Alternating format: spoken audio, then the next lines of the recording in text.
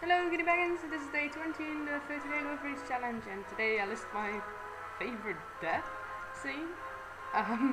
Well, favorite is a bit odd, but one of the most beautiful death scenes I think in Lord of the Rings, and one of the saddest.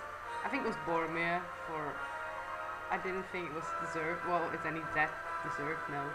But Boromir was just sad. I mean, the whole fellowship just broke. It was sad to see him die, and especially pierced with so many arrows.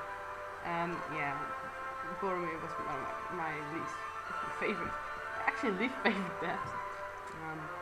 I don't like how they're dying, because he doesn't die in the book. He's not even there, actually.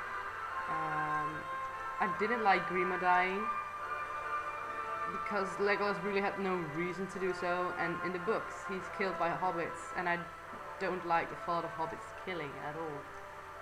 Especially because Frodo said no, and well, they didn't listen, or they just were too quick with firing the arrow. But yeah, no, Grima shouldn't live, even though he ate LotR, probably, which is quite a creepy thought. But yeah, so many people die. I mean, Denethor was sad. I really like. I don't really like Denethor, but I feel quite sorry for him. Much as Theoden and Theodred, and well, a lot of people died, which is just sad. Yeah, but Boromir is probably my favorite death scene. Ish. Yeah.